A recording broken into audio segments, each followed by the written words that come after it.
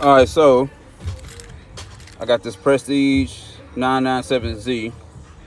I'm gonna show you how to program the remote on these. It could be this remote or it could be one of these remote. This programming actually worked for all the Prestige alarms, dating back in the day. So, you got the remote in your hand.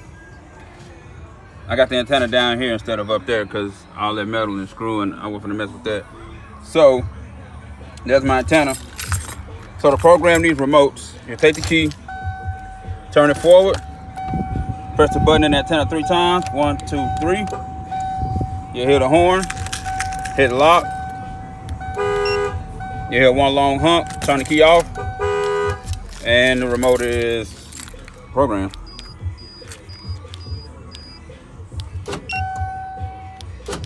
There you go. Got a Prestige 997Z E. All the rest of them, that's how you program the remotes.